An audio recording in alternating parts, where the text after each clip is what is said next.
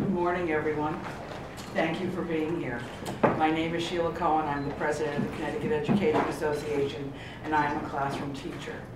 With me here at the podium are three other classroom teachers who are also officers of the Connecticut Education Association. Jeff Leake, our CEA Vice President, Pat Jordan, our CEA Secretary, Tom Nicholas, our CEA Treasurer. Also with us today is Executive Director Mark Waxenberg and our Research Specialist Ray Rosamondo. Our state should be able to provide to our students the very best, reliable, and fair testing system available to help influence great teaching and learning in our public schools for all students, regardless of their zip code. And there must be evidence that the testing is fair and that the results are valid. There is consensus in this state about what constitutes the very best in a statewide testing program. It should never take time away from learning and burden students with endless hours of test prep. It should enable teachers to target instruction to individual students' needs. It should enable educators to make sound curriculum and professional development decisions. And it should inform parents to understand what their child knows and is able to do. Now everyone, including the State Education Commissioner and other public school stakeholders, agrees on these basic criteria for sound testing. However, based on our study of the current testing program, these criteria are not being met, and the results from the new SBAC test given to all 3rd through 8th grade students in Connecticut are likely not a valid indicator of student knowledge. This analysis, ladies and gentlemen, cannot be ignored. These results come from teachers who have incomparable firsthand knowledge of what kind of programs will help children succeed and what kind of programs will hurt our students. In fact, unfairly stand in their way of becoming lifelong learners. The State Department of Education announced last Friday that it is making SBAC results available to school districts. As Connecticut parents receive their child's test results, the advice from teachers is to examine the results with caution, with significant caution, and to look to valid measures of student learning. Valid measures such as frequent progress monitoring, student portfolios, classroom teacher developed assessments, and teacher observations.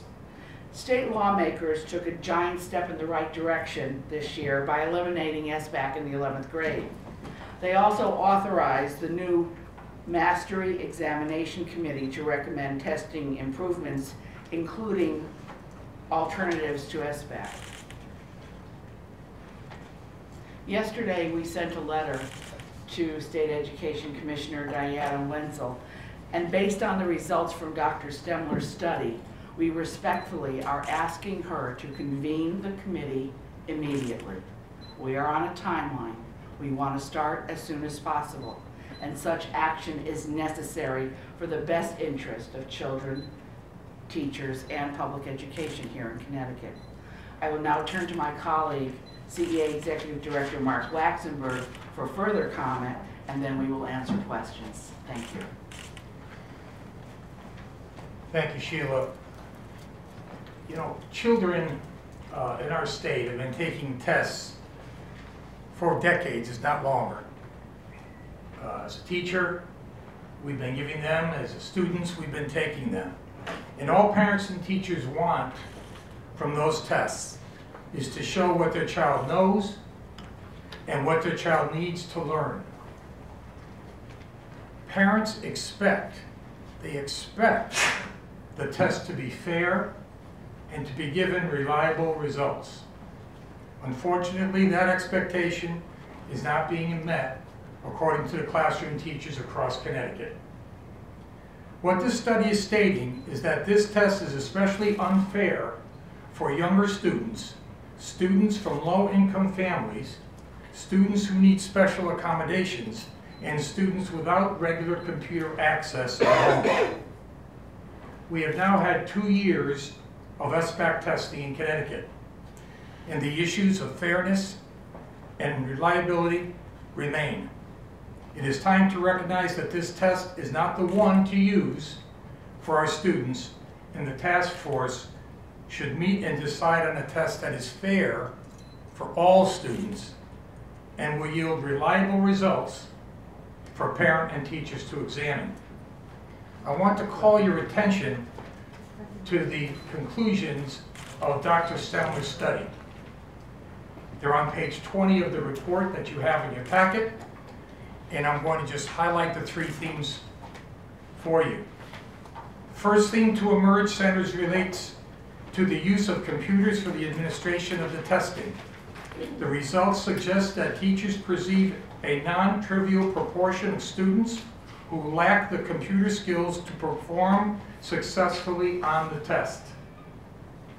The fact that the medium of test administration may be interfering with students' abilities to demonstrate their knowledge of the content of the test is a major threat to the validity of the test results. Secondly, he cites the second major theme to emerge from the data is that SBAC caused extraordinary levels of emotional distress, with significant numbers of teachers reporting such. And finally, the third major theme to emerge is that the teachers clearly do not see the benefits of the testing program with the percentages according. In sum, it is clear from this study that the teachers who responded are not convinced of the value of the SBAC test. The data here suggests why this may be so and point to particular problems that may threaten to undermine the validity of test results. Connecticut will not be the first state to reject this test. In fact, there were 32 states that started with SBAC in 2011, and there are 17 remaining. And some of those 17 are reassessing their position. The observations of the classroom teachers are before us. We need to step up and do the right thing for our children and public education and convene the task force that Sheila mentioned in her previous comments. Thank you. Any questions you have, we'll be more than happy to respond to regarding the test and or the research associated with it. Okay, so I guess clarification question. So the results of the SBAC test have not been released widely or publicly yet? To our knowledge, we have no knowledge of the release of those results. All we are saying is when those results are released, based on the issue of fairness and the lack thereof for all students, those results must be examined cautiously. And there was legislation this year as it relates to the panel and then the 11th grade. Correct. Recent legislation passed this year and signed by the governor called for the elimination of the SBAC test in the 11th grade and it to be the SAT to be used in its stead, but there's been no decision made for the younger students in our state, grades 3 through 8, and we are seriously asking for that commission that was established in statute to meet and address this issue of fairness and validity of results. So if you scrap the SBAC test, what would you suggest instead? I think that's up for the task force to determine. That we are not here to give specific recommendations as much as say what we have found regarding this test, and the 21 stakeholders of public education on that task force will make the proper decision, we hope, for the future. And so you support going to the SAT in 11th grade?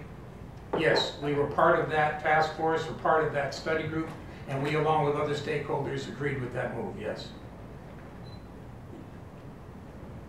What do you think it says about if the state is to move in the direction of using the SAT for the 11th grade?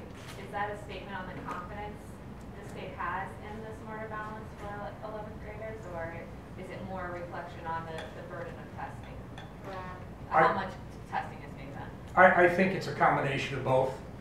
Our discussions at the committee level were exactly as you said. At the secondary level, it was the over-testing of students at that particular grade, and the question of, again, the validity of the results relative to the